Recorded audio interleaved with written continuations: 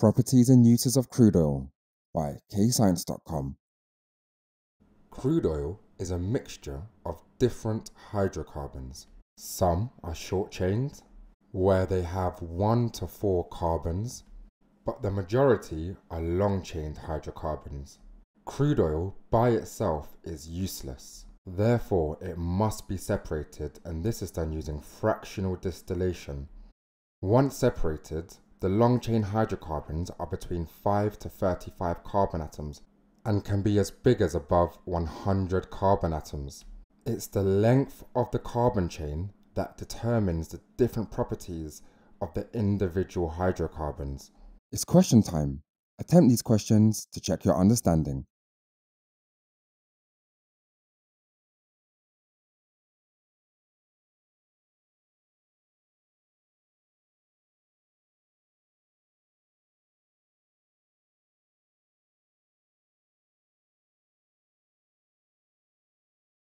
There are 3 properties you need to know about: boiling point, ease of ignition, and viscosity.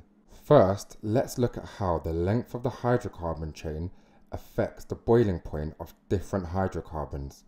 Short-chain hydrocarbons require little heat to make a liquid evaporate into a gas, whereas longer-chain hydrocarbons require a lot of heat to evaporate the liquid into a gas. The next property we're going to look at is ease of ignition.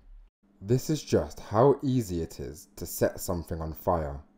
For example, a match is very easy to ignite, whereas a lump of coal is much harder to ignite. The last property we'll look at is viscosity. To understand what viscosity means, let's take a look at how water flows. If you pour water out of a cup, it flows easily. Therefore, we say it has low viscosity.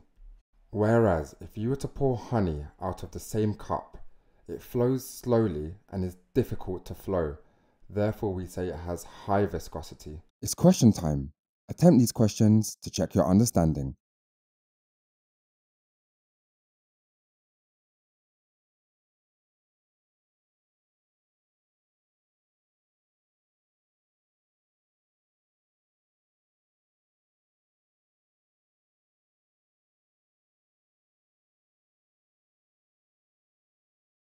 The different properties of these hydrocarbons determine their uses.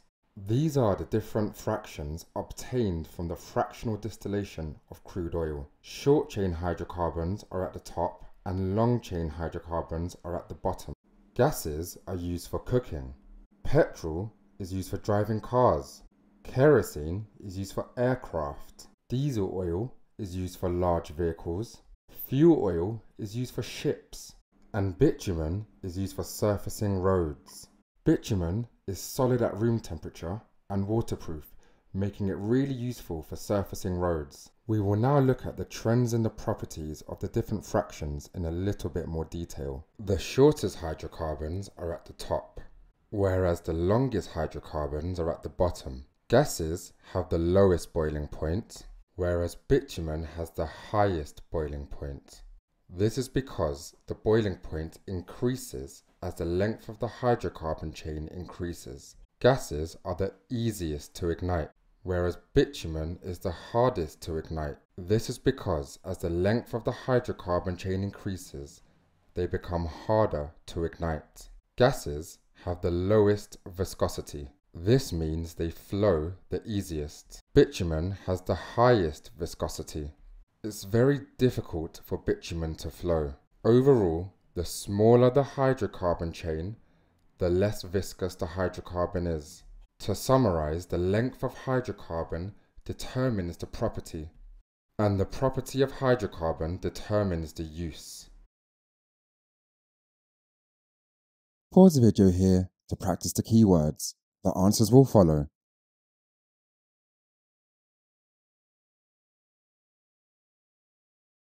Press pause to answer the questions. The answers will follow. If stuck, just rewatch the video. Press pause to go through your answers and make any corrections to your mistakes.